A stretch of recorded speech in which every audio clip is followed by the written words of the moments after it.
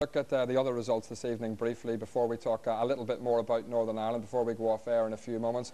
Well, there's the fantastic result tonight in Group 6. Northern Ireland 1, England 0. David Healy with the winner. And not good news for England. Poland beating Wales by 1-0, and Azerbaijan have drawn with Austria 0-0. And Poland now top the group, 5 points clear of England, though they do have one game in hand.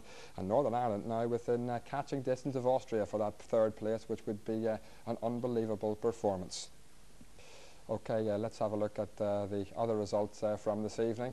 In Group 4, Republic of Ireland, disappointing night at Lansdowne Road. They've been beaten by France 1-0. Cyprus 1, Switzerland 3, Faroe Islands 0, Israel 2. Switzerland top of the group, Republic of Ireland with a bit of work to do if they're to qualify for the World Cup. I think we can now talk to the Northern Ireland captain, Aaron Hughes.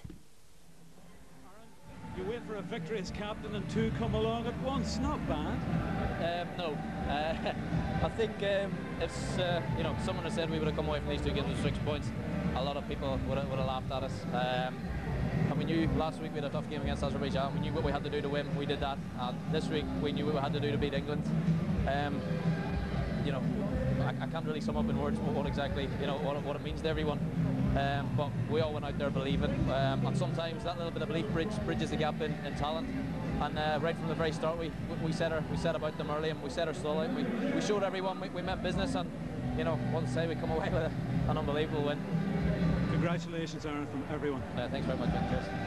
Well done to Aaron Hughes. Thank you very much tonight to Jim Magilton, Lee Dixon and to Billy Hamilton. You've been watching a little piece of history tonight on BBC One Northern Ireland. We think tomorrow should be a public holiday. England came to Belfast and forgot one thing.